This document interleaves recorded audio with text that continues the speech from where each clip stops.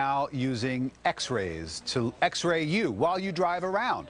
That's right, using the same technology that's in those airport scanners. Feds are now using these mobile X-ray vans, and they can see through cars, walls, and clothing. Joining us now is Mark Rotenberg, who's the Executive Director of Electronic Privacy Information Center. Mark, it's good to see you. We live in a very dangerous world. There are people who want to hurt us and hurt us badly. What is wrong with the government using this technology in an attempt to keep us safe? Well, I think in some circumstances it's appropriate. New technologies do help make us safe. But we also have important laws in this country. We have the Constitution, which basically say to the police that if they're going to conduct a search, there has to be probable cause, there has to be judicial approval.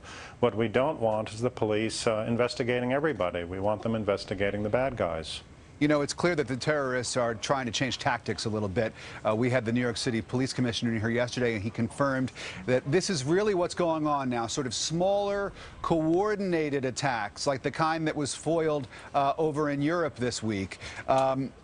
This is exactly the kind of thing that terrorists might use a truck or a vehicle for, to sort of load it up with some explosive material, drive up to a ballpark or a mall or a federal building, as we've seen in this country.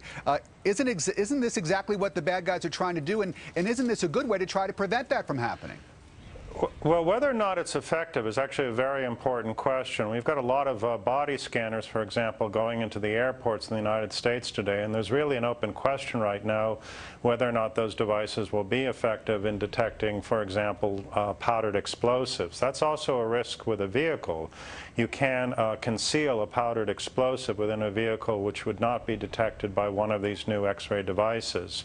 So it's not obvious, even with these new technologies and the enormous sacrifice in privacy, that will necessarily be safer. What do you say, though, Mark, to those people out there who say, you know what, I'm willing to take that chance, and I'm willing to sacrifice a little bit of my personal privacy so that I can be protected, myself, my family, my country? What do you say to those people?